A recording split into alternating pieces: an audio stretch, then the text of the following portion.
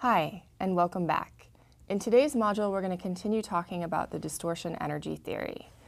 The learning outcomes for today's module are to be able to understand and apply the maximum distortion energy theory to a relatively simple problem. So let's get started. Last time we talked about the von Mises equation, which is part of the maximum distortion energy theory. And here you can see that the sigma prime stands for sigma effective, and that's equal to the equation that you can see to the side. That equation is for a triaxial stress state, and the stresses have been calculated in the x, y, and z directions. Sometimes students find the second equation as an easier form to remember or to understand. And keep in mind that the failure criteria for von Mises theory, or the distortion energy theory, is that when your effective stress is greater than your yield strength, you have hit yield. So your component is no longer in a safe design envelope. So last time we left off, one quick thing. It's a good idea for quiz 2 to start making an equation sheet for easy reference. So we've had a lot of equations so far in this course, and quiz 2 will be a lot easier if you have a sheet with all of your equations just there, easy to reference for you guys. Definitely make sure to put the von Mises equations on that sheet. So last time we left off with example 1, where we had this aluminum cube and a triaxial stress state. If we look, we can see that the aluminum cube has a strain at failure, or a strain at fracture, greater than 0.05 inches per inch. And that means that it's behaving in a ductile manner, and therefore we can use the von Mises theory, or the distortion energy theory.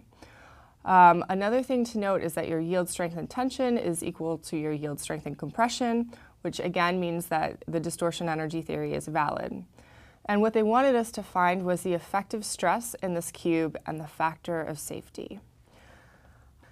So I'm going to go ahead and give you 3 possible answers. You guys should have worked this out at home. So why don't you take a look at your answer and then see if it matches up with any of these.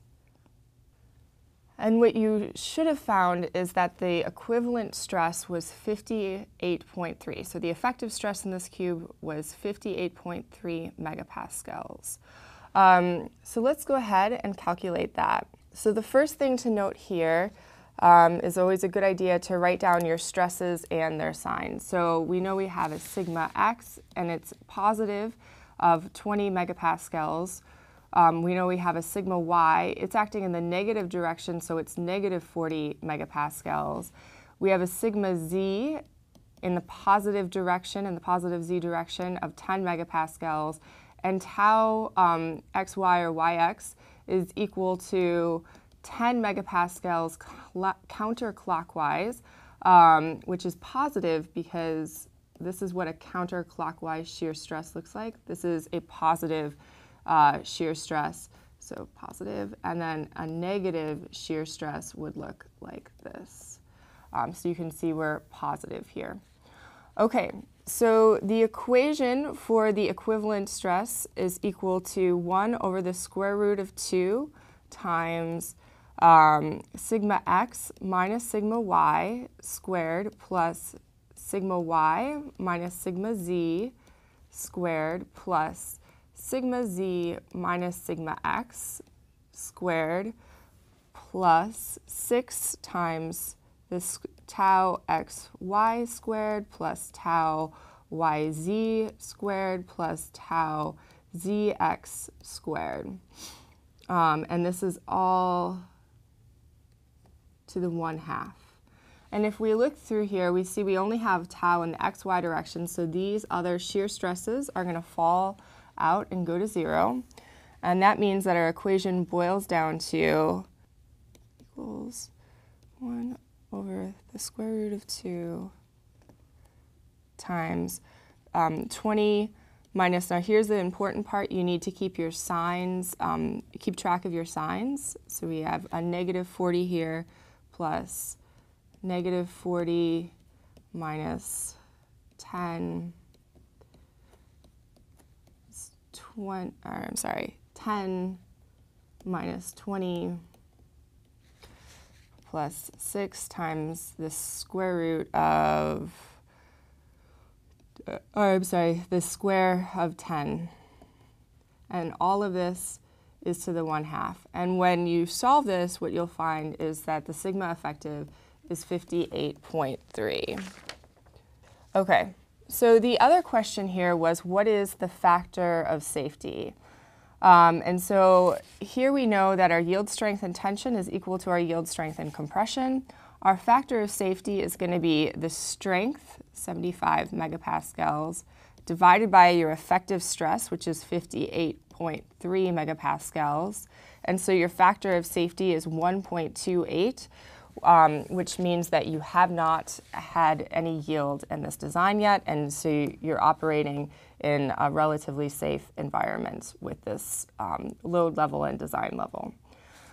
Okay, so that's a relatively straightforward von Mises example. Let's look at one that's a little bit more complicated. So here we have a rod, and it's subjected to a torque, T equals 100 pounds of force per inch. We have a load P, and it's in the negative X direction of 250 pounds, and a load F in the positive Y direction of 25 pounds of force. So the rod has been machined out of 4130 steel bar. It has a diameter D equals 0.5 inches, and the strain at fracture is greater than 0.05 inches per inch. So they want you to find the effective stress at point A, which is right here, point A, and they want you to also find the factor of safety. So a couple things to keep in mind. This is a complex loading situation, so let's look and make sure we understand all the types of loads that are happening and stresses that are happening at point A. So here, you can take a look. This is part of Mill Handbook 5J, and what it shows you are the different strengths for different types of steel. You'll remember on the problem it said it had a 4130 steel bar, and you can see that the leftmost column is 4130 steel. Keep in mind that for Mill Handbook 5J, they use the nomenclature F subscript TY for yield strength. And so you should be able to figure out the yield strength of this component.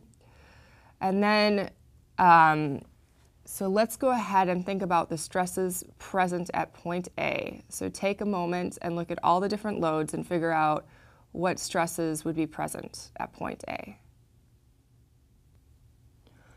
Okay, so what you should have come up with is that point A has a normal axial load. It's a compressive load due to the load P. So it'll have a normal axial compressive stress at point A. There's also a normal bending stress due to the force F. The force F is going to go ahead and push this beam up, which is going to cause the beam to deform upwards, and you can see that point A will be in compression. Here is your neutral axis of the beam, and so you can see that you're at the edge of the edge of the object, far away from the neutral axis, so your bending stress is maximum and your transverse shear is 0. So you have this normal bending stress happening at point A, and you also have a shear torsional stress because the torque is coming around this way. If you guys use the right-hand rule, you'll see that the torque is negative, which will give you a negative torsional stress, but it's still causing the shear at point A.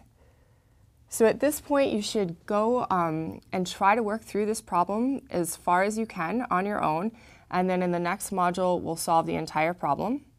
Remember to use the von Mises theory, and that's it for today. I'll see you next time.